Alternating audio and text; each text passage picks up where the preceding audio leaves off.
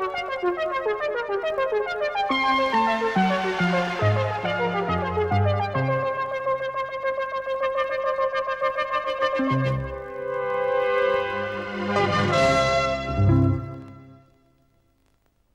last time we encountered the somewhat infamous Specky-era gaming house Tynesoft in a video, well, they'd done this. Bloody Super Gran. You know, the game about a weird children's TV show that hits an impressive trio, being unwatchable, unlistenable, and most certainly unplayable. I even said that it was perhaps the worst licensed game ever. But, silly me, I am of course wrong. It isn't even the worst licensed game made by Tynesoft. Obviously it's close, but there is definitely something worse. A game that's doubly frustrating because you'd kind of think that there would be some hometown pride involved in its making. But oh boy, that's a big no. Super Gran is really quite awful, but it doesn't even hold a candle to Auf Wiedersehen Pet, a licensed game that is truly mind-boggling in its incompetence. A little background info is, as always, warranted, although we won't delve too far into detail. Auf Wiedersehen Pet is, of course, an actually quite celebrated TV series, especially its first series, which the game is based on. As is befitting dank and miserable early 80s times when lots of people were looking for work, the series is based around a ragtag group of construction workers who, unable to find work in the UK, find a job in West Germany instead. A Dusseldorf site where they live in miserable conditions, are set about by a typically vicious boss named Eric, and make the best of things by getting into scraps and going to the local beer kellers for many a night on the piss. The show had a good pedigree, written by Clement and Lefrenet, also known for Porridge amongst others. It had good actors and it was critically acclaimed. So there's not a lot of weirdness here really, aside from that you don't necessarily often see drama comedies like this get games. Still, it kind of makes sense when you think that the three main characters of the show were from Newcastle. Tynesoft, a proud Geordie company, making a game centred around a famous show featuring a bunch of Geordies? Suddenly it's a no-brainer. Still, how do you take this from the screen to the screen? If there were more action involved it would perhaps be more obvious, but something like this requires a bit more creativity. Or, you know, certainly something more than whatever processors Tynesoft came up with. There's no point in doing anything else other than showing you just what the result of getting this license was. A 1984 game that came out on the Specky, Commodore 64 and BBC Micro. We're looking at the Spectrum version and, honestly, there's no point in looking at the others. Why?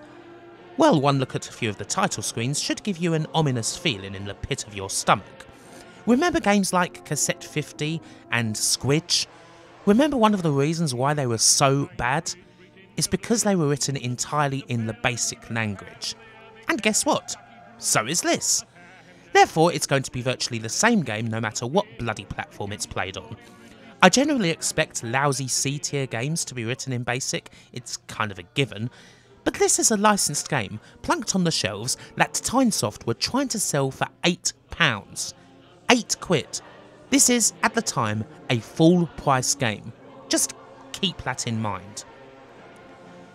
Anyway, you play as Oz, Jimmy Nail's character from the show, and the format of the programme will be familiar to anyone who's played a Tynesoft game before. Yep, it's minigames. Just like Super Gran. The games take you through a typical day in Dusseldorf. In the first, you have to build a wall at the site while trying to avoid trowels being chucked down and the face of your queer-looking, yes, queer-looking because this is 1984 and the trope of German authority figures being both Führer-esque and effeminate is very much in play, boss Eric. Also, I'm really being generous calling those things falling down trowels. They're bloody arrows. And speaking of generous, how can I possibly call that fin running around Oz? Often with licensed games you expect there to be an attempt at creating a likeness of the person from the show. Even Super Gran had something that looked like Super Gran. This fin here? It's a stick figure. It's not reminiscent of anyone in the slightest. It's a frickin' basic stick figure. Jesus. So, you have to build a wall. I have seen many a YouTuber struggle with this, thinking that you actually have to build a wall. It's hard seeing as your character moves so fast like they're on ice, and the moment you go up more than 2 blocks, you're basically screwed. If you try to move left or right without any bricks underneath you, you fall to your death. It's impossible to build a wall. I mean, how's anyone supposed to do it? However, in this instance, my fellow YouTubers have actually given the game too much credit, if that's possible. Who says you need to build a wall? All you need to do is find a gap from the bottom to the top, and just go straight up. Congratulations, you've won! That's how basic and inane this level is. All you have to do is make a bloody straight line. I've played more complex fun school games. This continues, with more stationary disembodied heads of Eric thrown randomly at the screen, until you either die because an arrow hits you, or you just get bored and chuck Oz right off the top of the wall to the floor, breaking his neck, severing his spine, shattering his back, and leaving him a crumpled, twisted, and unquestionably deceased mess on the floor. Quite frankly, I see it as putting the poor wee Geordie sod out of his misery. Never mind, because no matter what you do, Oz is up and running anew for the second stage, even if you die. In the second stage, the workday is done, the lights of Dusseldorf come on, and Oz is off to the local beer keller for a pint or two. Being a shifty Geordie type, he's going to try and steal them from the tables, avoiding the wrath of the barmaids that randomly appear as you're trying to take them, or indeed hitting the tables themselves or a wall. This is harder than you think because, again, your character moves super fast. The gameplay is like a bastardised version of Snake. You pick up the beers, get them down your neck, and then if you succeed, the stage repeats with more pints to pick up until, inevitably, you get caught, or run into the wall, smash your face, and, again, die horribly. It's absolutely as god-awful as it looks. In the third, and indeed final stage, Oz has had his bevies, and he now has to stagger home while avoiding lampposts, police cars, and the security guard blocking the entrance to the group's hut. None of the cars move or anything, all his stages is memorisation as the lampposts gradually, and very, very slowly, go out one by one. Either some of them will go, or all of them will. And then you have to find your path in the dark to the top of the screen, don't hit the guard, and hey presto, you're done. Cue some awful single channel music, and the remark, well done kidder, before the game just repeats. Failing this stage is the only way to actually get a game over, by the way. The other two stages can be failed as much as you like, so long as you beat this one. And again, the controls and general random nature of things being chucked at the screen make it harder than it might appear. But generally it's so simplistic, so basic, if you'll pardon the pun, that it can scarcely be called gameplay. And, yeah, that's it. £8 for all of that. Something that would be considered a rip-off even as a budget title. It's quite comically ludicrous. And yeah, it's right up there as one of the very weakest attempts at a licensed game there's ever been. It makes Super Gran look fantastic by comparison. At least that wasn't written in the frickin' basic language. There are games on cassette 50 that feature more depth than this one.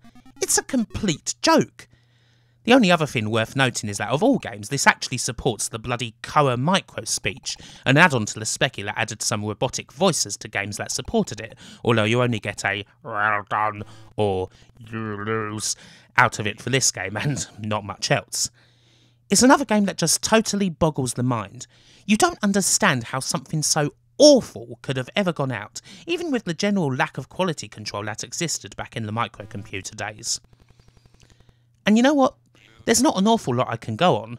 Tynesoft naturally promoted the game with adverts that somewhat optimistically said that sales for the game would reach Jet Set Willy proportions. Needless to say they didn't, because even the Germans were buying it. And needless to say, they weren't. There was one review of the Specky version in Crash where they somehow gave it a score in the mid-50s. You know, sometimes I do wonder if we look on the supposed glory days of computer game magazines like Crash, Zap and all that with rose-tinted glasses. But very little can actually be found out about the making of the game. The person responsible for it is a man named Bob Carr, and this is his only credit for Tynesoft. The only other credits that can be found under the name of Bob Carr are mostly for games by a C64 software house named Magic Carpet, and one of these is a somewhat infamous game called Stroker. This is a screenshot of said game, and as you can see, I've heavily censored it because, well, I don't want my channel to be taken down. But yes, exactly what you think is going on here is what's going on.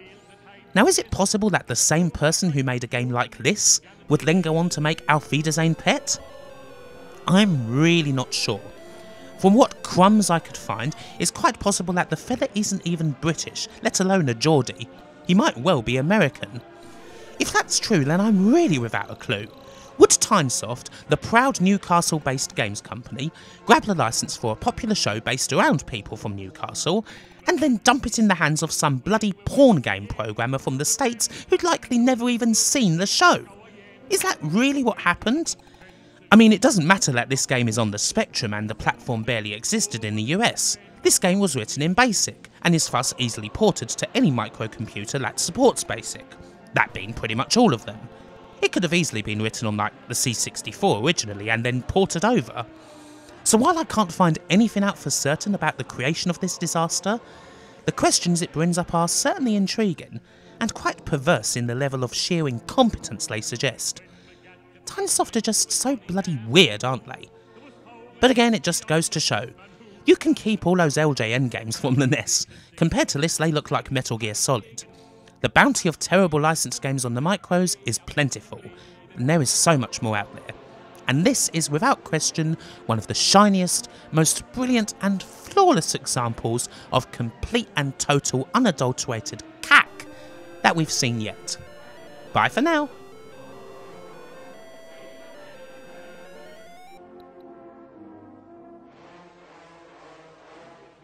Many thanks for watching this video. If you liked it, then please consider going on my social media, liking the video, subscribing to the channel, and also having a look at my Patreon, where you could join this list of the great and the good right here.